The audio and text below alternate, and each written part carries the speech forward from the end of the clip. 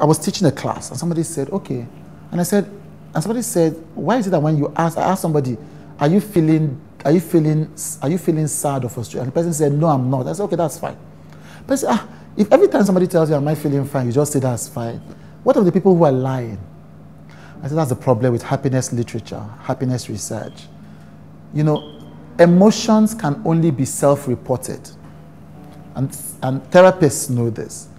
You can know that the person is lying, but until the person says that they are feeling something, you can't say it for the person. You can't say it for the person. And there are so many people who are going around lying that they are happy when they are not, lying to themselves and lying to others. And I said to that person, I said, unfortunately, all we can do is encourage people to be vulnerable enough to be honest about what they feel.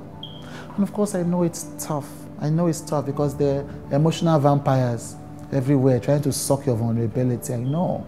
But we're not talking about them. We're talking about you.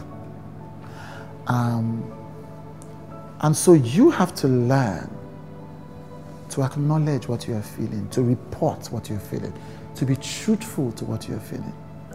And those of us that want to help those around us, we need to learn how to build frames of trust.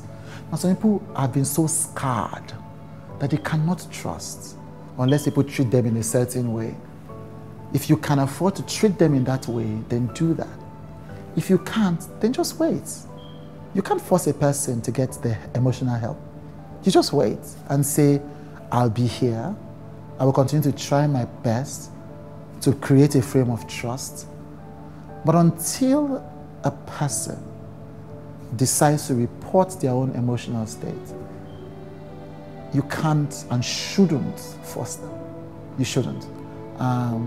We just need to be able to create, and that's why we do some of this, that's why I do these videos. We need to create the environments for people to be honest, to take the risk of being vulnerable, to be truthful about what they feel, and to do the work of transforming what they feel. And the rest of us that want to help them, all we can do is invest in trust so that when they feel it, they can say it.